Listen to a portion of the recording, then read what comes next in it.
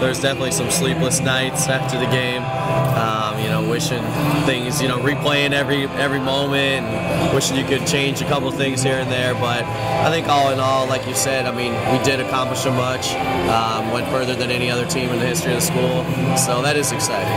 It's been an awesome season. I think this team has been a spiritual process, because more so than just the kids playing basketball, it really brought the community together, and it brought alums back that's been so disconnected for years back to the school. So, you know, people that haven't saw each other in 20 years were able to come back and connect with each other.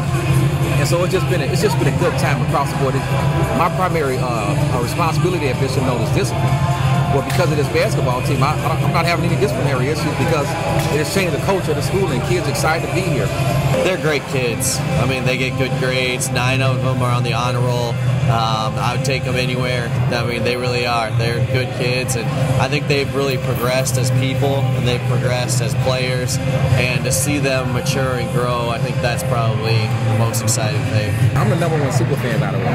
I'm the #1. I really enjoy super fanning with the kids. Give me a chance to be a child again.